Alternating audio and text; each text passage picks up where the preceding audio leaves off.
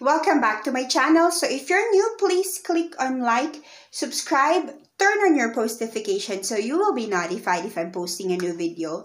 Now for today, we're gonna discuss genders in Spanish. Now, in Spanish, all nouns should have genders.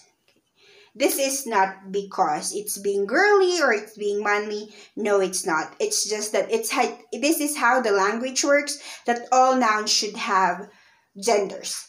And of course, genders will be masculine. And we have feminine. Okay, our four specific articles that denotes the genders or the nouns in Spanish. So let's start off with the masculine gender. That will be el. This will mean da. Remember on our discussion on pronouns, I told you that the E on el should have guion. This is the reason why. Because if it doesn't have guion, it would mean da, which is the article that you use for your nouns. Now, the plural form will be los. And then, on the feminine, we have la. And then the plural form would be las. Now, let's give examples on how this works for singular and plural. So, let's start off with masculine. So, this would be el chico, which means the boy, and then los chicos. Notice that when you use los, which is the plural form for the article, you also make sure that the noun is in plural form.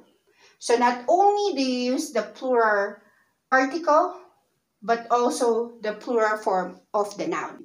Let's go to the feminine. So that would be la chica, las chicas.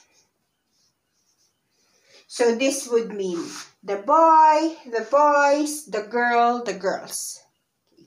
And then next off, we're gonna discuss rules to master how gender works in the Spanish language.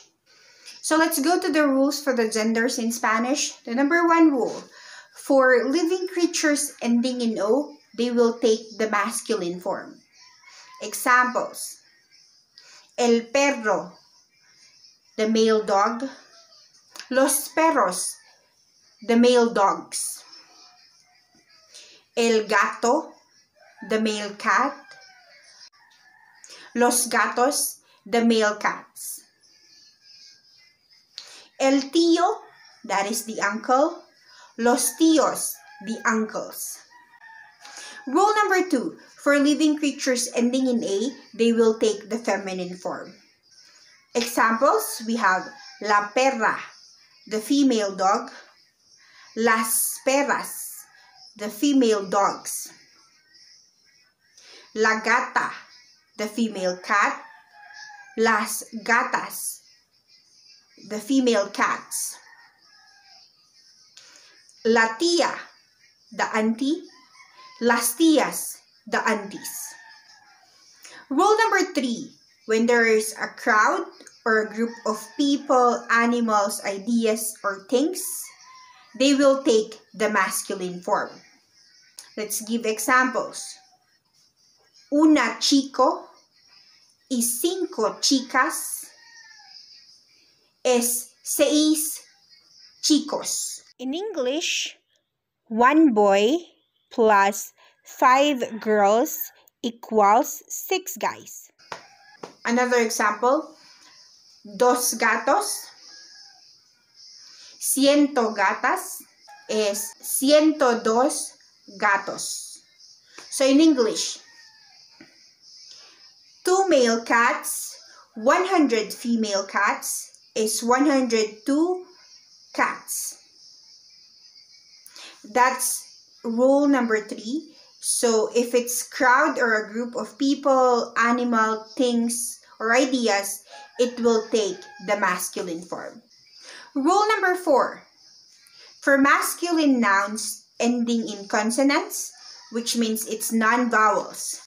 The feminine form is ending in A. Examples: el profesor, la profesora, that is the professor. El doctor, la doctora, that is the doctor. El señor, the Mr. La señora, the Mrs. So that is rule number 4. Rule number 5. We have nouns referring to professions have the same form as the feminine and the masculine. Examples: el piloto, la piloto. El soldado, la soldado, that is the soldier. El poeta, la poeta, that is the poet. El atleta, la atleta, the athlete. El psiquiatra, la psiquiatra, that's the psychiatrist. These are some examples of professions that have the same form as the feminine and masculine. Rule number 6. Nouns ending in sion, sion, tud, dad, umbre will have the female article. Examples: la exposición, that is the exhibition. La habitación, that is the room. La felicidad, that is the happiness. La solicitud, that is the application. La costumbre, that is the costume. Rule number 7. Nouns ending in MA or ma will be masculine. So, examples: el problema, that is the problem. El emblema, that is the emblem. El enigma, that is the mystery. El clima, the climate. El idioma, that is the language. El coma, the comma. Rule number 8. There are exceptions to the rules that I have given you. We have nouns ending in A but will take the masculine form. Example: el día, the day. El mapa, the map. El cura, the priest. El planeta, the planet. There are also nouns ending in O, that is feminine. Example: la foto, that is the picture. La mano, the hand. La radio, the radio. La moto, the motorcycle. So these are the rules that we have to master genders in Spanish. So this is it for our episode today. Please don't forget to click on like, subscribe, and turn on your post notifications so you will be notified if I'm posting a new video. Adios, amigos. Bye.